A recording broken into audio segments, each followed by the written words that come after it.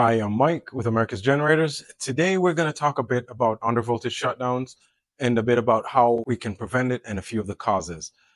Before we do that, don't forget to like and subscribe below. So let's get started. A generator undervoltage shutdown can happen for several different reasons. It's usually reflecting an issue with the generator's ability to maintain output voltage. What does that mean in the case of an undervoltage? It simply means that the voltage has fallen below a threshold set point that's considered safe for equipment and the generator itself. Let's go through a couple of causes for this. Okay, a low fuel supply. What does that mean? Insufficient fuel for combustion can lead to, decreased power for your engine, in turn causing an undervoltage alarm or shutdown. A faulty AVR or automatic voltage regulator. The AVR is responsible for maintaining stable output voltage.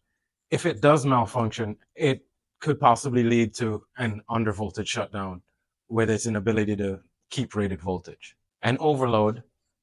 If a load is connected to the generator and it exceeds the capacity of the system, this can lead to an undervoltage situation and ultimately a shutdown to protect the generator and your equipment itself. Next, I'd like to talk about engine performance issues and poor maintenance. I mention them both because they go hand in hand.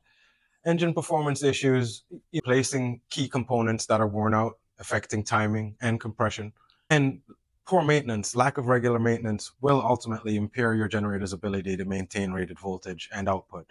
So let's keep both of those going well. Environmental conditions. Extreme temperatures and corrosive atmospheres can severely hamper your generator's ability to perform. Both can lead to undervoltage shutdowns in the right conditions. Next, we have electrical connectors and wiring.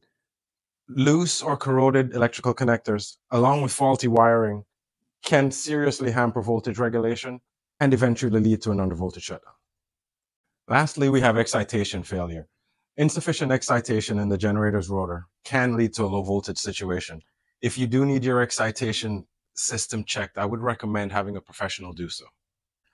Okay, so addressing these issues usually will involve some troubleshooting and maintenance, most of which should be left up to professionals. If you feel confident or if you need to have some questions answered, feel free to contact us here at America's Generators. Remember to like and subscribe below. And if there are anything that you need to fill in the blanks, the details, please click on the article link below. I'm Mike. Thanks again for watching. And remember, stay powered.